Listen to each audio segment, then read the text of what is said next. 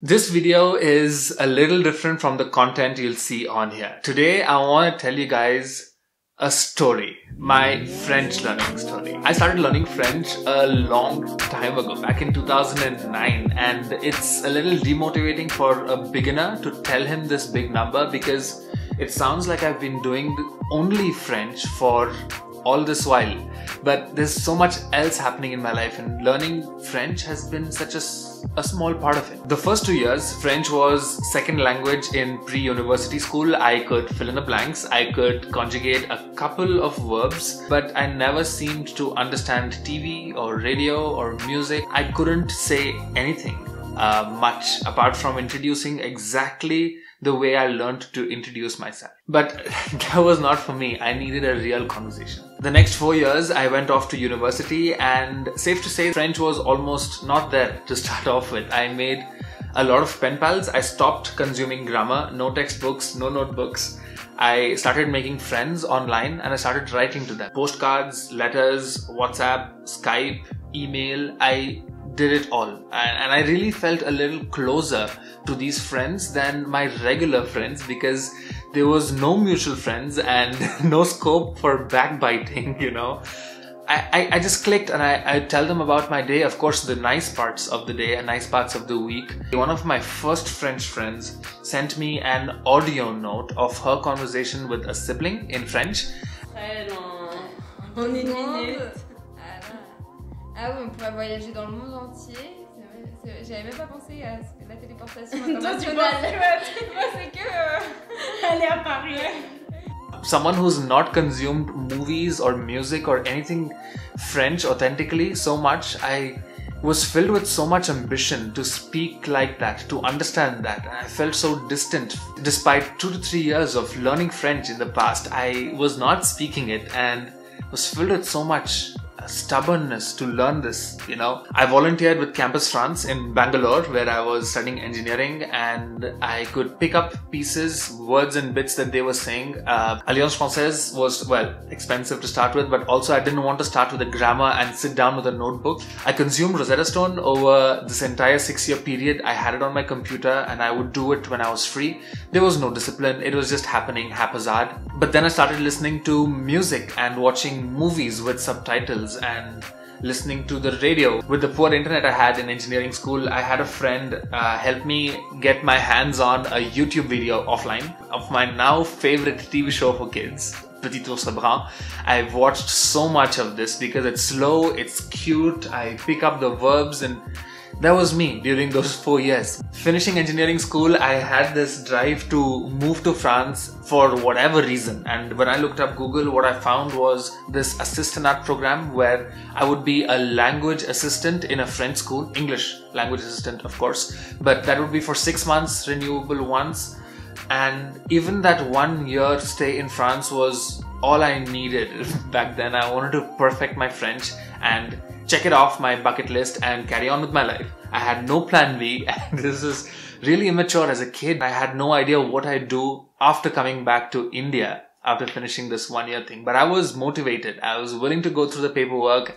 It's not easy, the paperwork, but I was willing to go through the paperwork, and I was so motivated to do it. Campus France, the people that I volunteered with, sent me an email, do you want to study in France? And I thought to myself, At first, when I spoke to my entourage about it, it's understandable that they were concerned. They wanted me to pick something more serious maybe and not run behind a fantasy. And they were right, I had no clue what I was doing. But after 7 years of dabbling with French, I purchased my flight tickets to move to France as a student. The course would last 3 years with an internship year in between, so I was sure to pick up French in this time. In the few months I had before I left India, I doubled down on my efforts, watched only French videos on YouTube. My Google was in French, my Facebook was in French, my phone, my computer, everything was in French. And my French was getting somewhere. I could say something in French now, relative to it's 7 years ago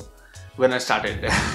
And then I packed my lock, stock and 2 smoking barrels and went to France. I was greeted here by my homies, the friends that I've always known. This one dude I met at a cafe in Kamanahalli in Bangalore became such a thick friend. He was working in Congo and he flew into Paris just to have me over.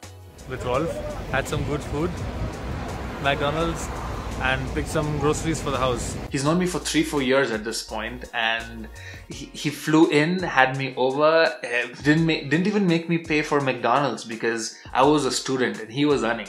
And I spent 2 days with him, and he flew back to Congo. I mean, I met these friends that just showered so much love, so much care on me. It was, for me, a very grand welcome. My school organized a taxi ride, and I was sharing with this Australian dude, Patrick, and he knew a little bit of French. We're in a Mercedes C-Class and we're traveling in Stan. This is my friend Patrick, he's from Australia.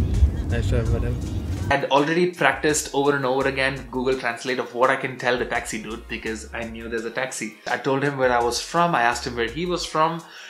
This was planned, of course, it was scripted, but I could stitch through the few words I knew to understand what exactly he was saying, and Patrick told me, dude, your French is really good.